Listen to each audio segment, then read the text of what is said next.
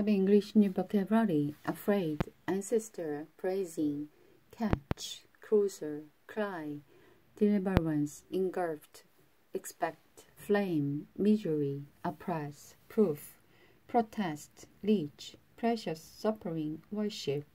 Exodus chapter 3. Moses and the burning bush.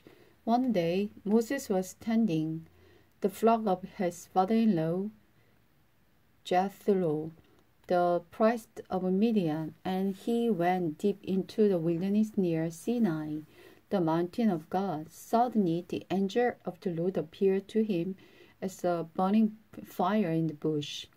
Moses was amazed because the bush was engulfed in the flame, but it didn't burn off. Amazing, Moses said to himself. Why isn't that bush burning up? I must go over to see this.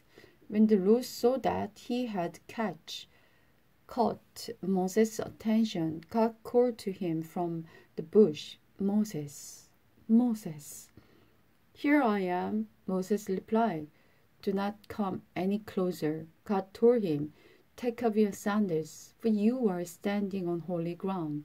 Then he said, I am the God of your ancestor, the God of Abraham, the God of Isaac, and the God of Jacob.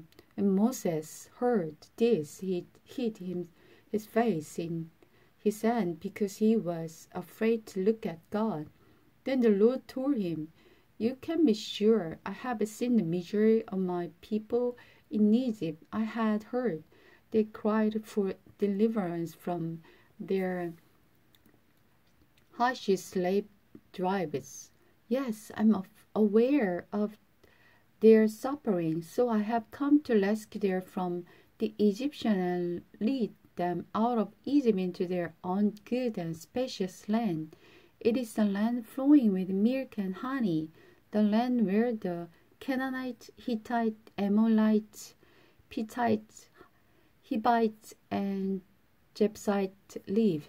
The city of the people of Israel have reached me, and I have seen how the Egyptians have oppressed them with heavy tasks. Now go, for I am sending you to Pharaoh. You will lead my people, the Israelites, out of Egypt. But who am I to appear before Pharaoh? Moses asked God. How can you expect me to lead the Israelites out of Egypt?